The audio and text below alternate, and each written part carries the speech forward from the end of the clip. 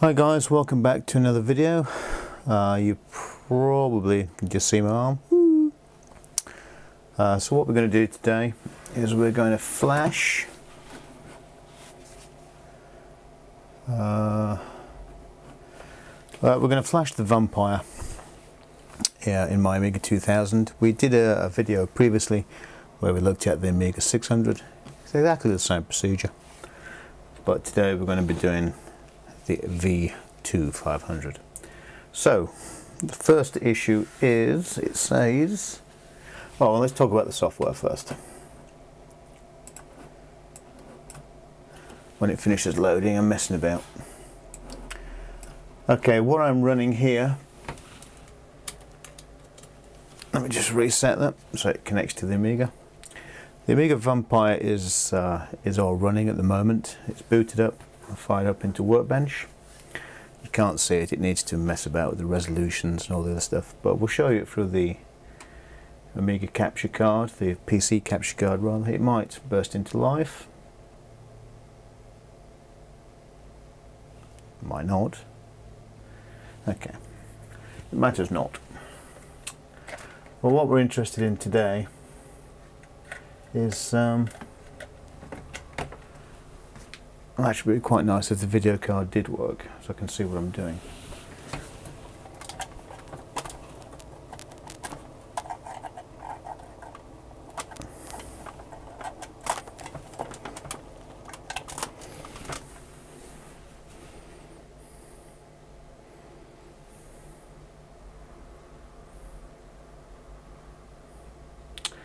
There we go. Right. Let's have a look at this, see if it finds the blaster.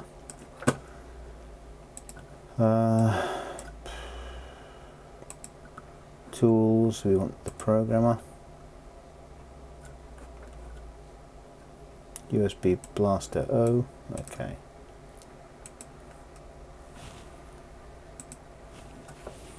I wonder if you can actually see any of the writing on the screen. Let me see if I can zoom in a bit.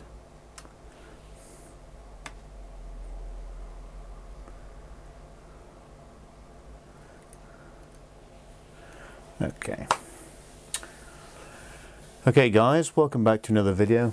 Today we're going to be blasting the Vampire 2. And how we're going to do that is with this PT2 software. This is the Altera program for flashing the Altera chip, the fpga, which is inside, or on top of in this case, the Vampire 2. So this is, let's see what it is, about. So this is the PT2 64-bit web edition programming software and development software and all the rest of it. The only bit I'm interested in is the programmer. Don't care about the rest of it, not interested. But this is what you have to download to be able to flash the Vampire. Okay, what we're looking at here is hardware flashing of the Vampire rather than Amiga software flashing of the Vampire, which we'll look at in a little while. So we have PT2 installed. You download this from Altera, from their software download page. It's free to download. You do have to register, but it's a free download. Download the smallest version that they have, the compact web edition. It's not particularly compact, it's still quite a large download, but that will include everything you need. So then, let's look at what we've got. File, edit, view, projects, assignments, processing and tools. We're interested in tools at the moment. We're going to go to programmer. Here we are at the programming page. Now the USB blaster is already plugged into my USB port. There's a red LED shining brightly on the little USB box. So then we're going to add a file. It's a JIC that we need. Now mine may or may not be. In fact, we'll download a new one so you know how to do it. Wow, well, blimey, that's a long time ago. Okay, home. Apollo Vampire. Oh, should have spelled it wrong. Vampire Wiki.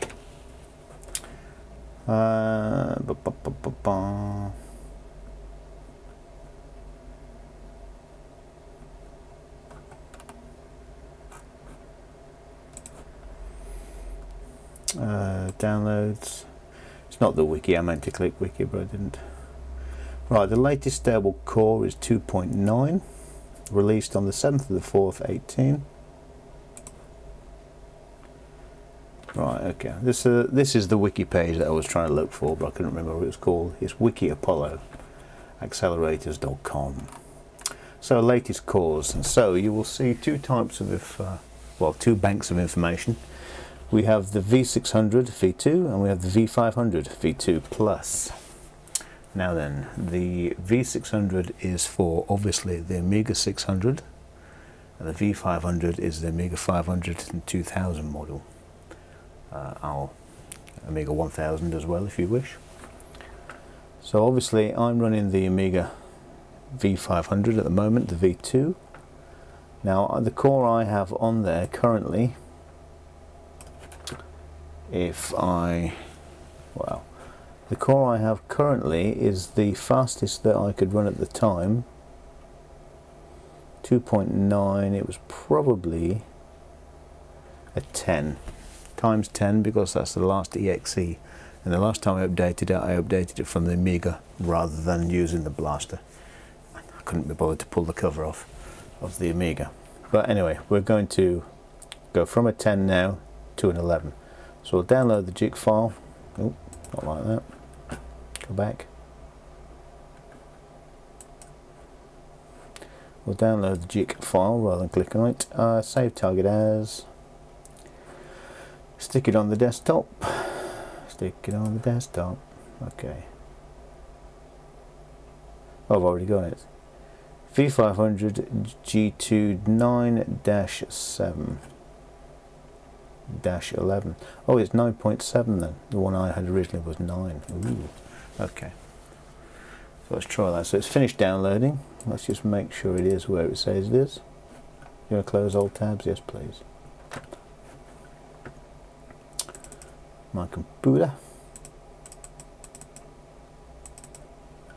Okay, we have, looking at the cores there, I'm not sure you can see this, but I hope you can. We have V500 G2 9.7, we have 0.9, Gold 2.9, we have V500 2.7 and V2.7 Pre.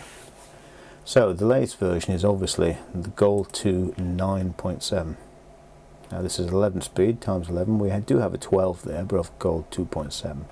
We're going to go for 2.9, release 7 if you will, and it's 11 speed times 11, 11 times clock. So we'll open that. Now then, as you can see, we have the map of what it's doing. It's going to flash the Altera FPGA. So we're going to program. We're going to verify. I'm not going to blank check. The Amiga is on, the Amiga is running, so now I'm going to hit start. The Amiga's gone blank. I'm not sure if you can see that. So the screen you can see just over there is the Amiga screen.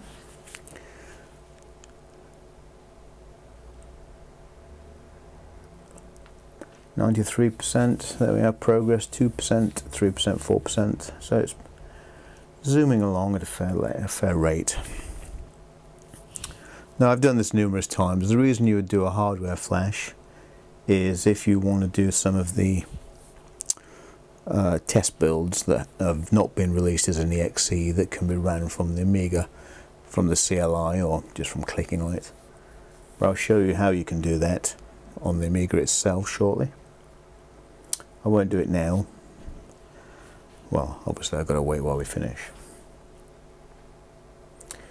But how's the weather where you guys and girls are? It's beautiful here in England. It's 27 degrees outside. It's a Friday afternoon. I've just finished work. It's beautiful and warm. Too warm to be indoors, but I'm doing this for you guys.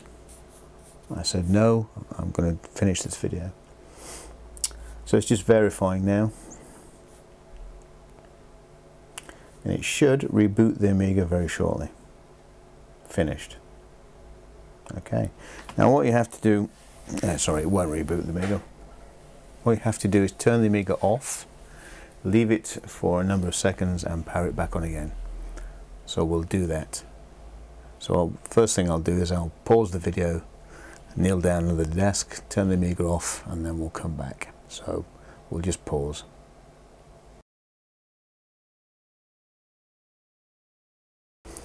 Okay, so I've rebooted the Amiga. As you can see, we have gold 2.9, but it did say that before. So we can close this now because we've finished. It's modified. No, I don't want to save changes. Go away. Go away. Okay, so this is my recording software on here that captures the Amiga video for doing streams and things. And this is the actual real Amiga screen. Now I have to try and remember how to tell you what core it is. We have done 2.9 times 11. So we'll let's see if I can remember how to do that. Nope, I've got the chair stuck on the radiator. Right, let's get CLI up.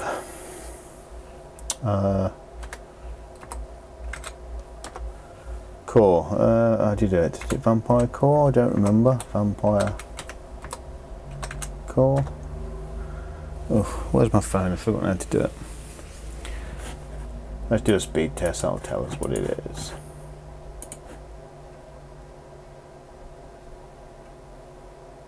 Ooh, I bet that's booting to RGB, and I haven't plugged the RGB leads in. Oh, I have plugged the RGB leads in. Oh, I'm a good boy. Okay, speed. Let's see what we've got.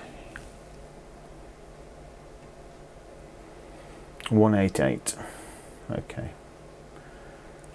Go away, SCART logo. I can't see my doings. Okay, 104, 51 at megaflops. Super fast. Boards, got loads of boards. Yeah, look at those babies. Okay, that's obviously how you flash it. It obviously works. So thank you for that. I hope you enjoyed the video.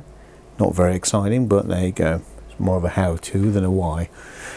Thank you very much. I'll see you next time. Take care. Bye for now.